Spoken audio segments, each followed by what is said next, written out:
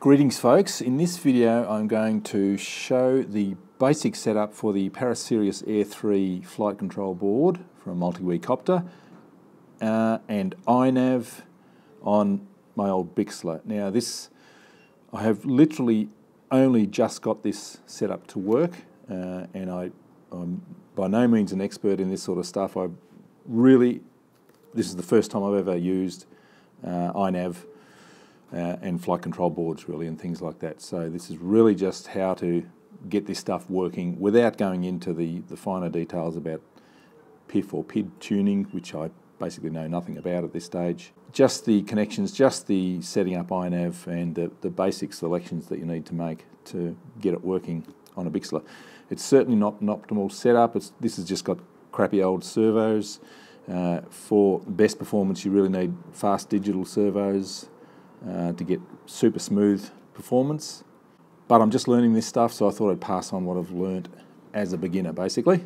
Now to get to this stage I looked at the iNav wiki, which is the best resource of information on how to get the iNav working. Matthew Ogborn's beautiful series on setting up flight control boards in iNav. Painless 360's excellent series as well.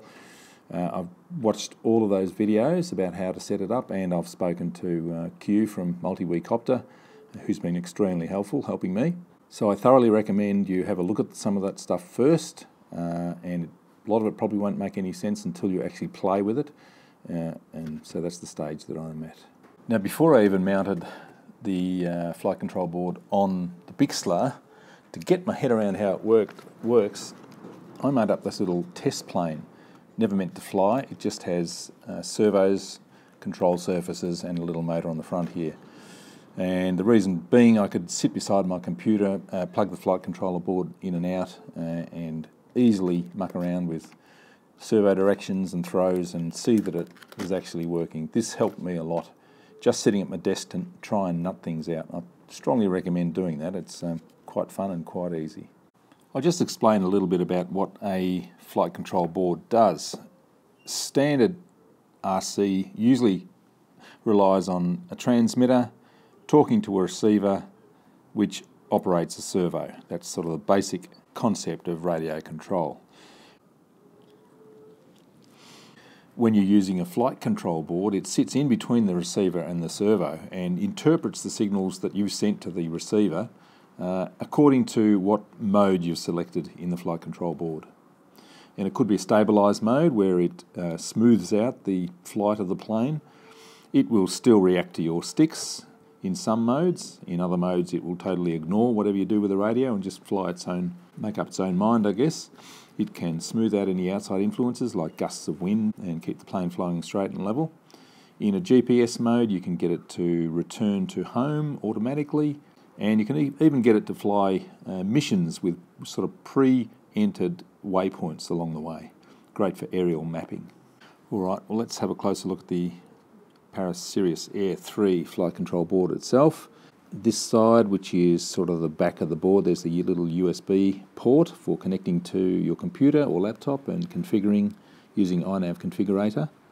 Over this side we have the GPS connection, and over this side we have the inputs and outputs. So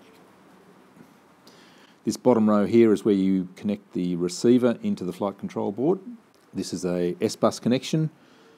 You can get different plugs for PPM and PWM, but yeah, we're using S-bus at the moment. And S-bus is good because we get all 16 channels passed through to the flight control board. If you're using PWM, you'll only get 6 channels, I think. Don't know about PPM. And this top set of pins here are the outputs, or these connect to the servo and the motor. So we have Q1, Q2, Q3, Q4, M5 and M6. Top row all the way along with the signal, bottom row is the ground, but only the first 4 share the power pin. All share the power pin, so if you connect an ESC onto Q1, that will power those first 4 pins. Q2 is for a second motor. I'm only using single motor, so that'll stay spare. So I can plug servos into Q3 and Q4 and they will operate okay. if I plug servos into M5 and M6, they won't be powered, so I have to provide power some other way, either from a separate BEC or a Y lead connecting the power from these other pins here. What I actually did was separate the power lead, or actually separate the signal lead from every servo, and sort of just plug in the signal leads and powered them all separately from a separate BEC, which is probably the safest way to do it. Anyway, so the first mistake I made was assuming that all of these would could drive the servos, and I think it was one of the ailerons and the elevator wouldn't work because they didn't have power on those two pins. So the designer decided that it was more useful to use these two pins as on-screen display pins. So you can plug in an external on-screen display using these two pins. Now the good thing about this thing is that it comes with all the connectors connected, all the compass as well, all the easy connections in a gel-damped mount board. It's all done for you. It's pre-configured with fixed wing configuration. So it takes care of a lot of the initial setup. You're going to need a micro USB plug. Plug it into a port on your computer.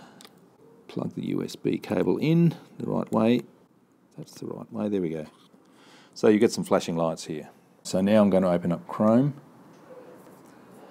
and go to Apps, and I already have the iNav Configurator downloaded and included as one of the Chrome apps. Now you can create a shortcut, put it in your applications folder, and have sort of instant access to the iNav Configurator. Here it is down here, so I'll start that up. Opens Chrome, opens the configurator. Now, something you might have to do first is download a driver to enable the connection. Different on the PC, you need to enable the right COM port or something like that. With the Mac, you need to download this Silicon Labs driver, and then it'll connect reasonably well, I think. It seems to work for me anyway. Now, since this is pre-configured, I don't have to flash the firmware or anything like that. It's already up to date and pre-configured, so I can click connect. And there we are. You'll see the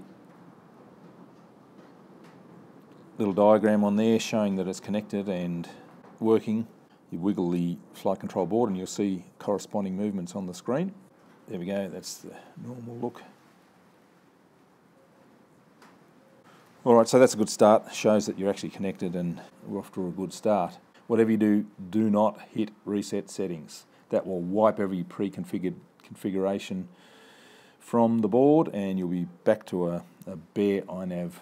Now before we do anything else, I would scroll down to command line interface, type in dump down the bottom here,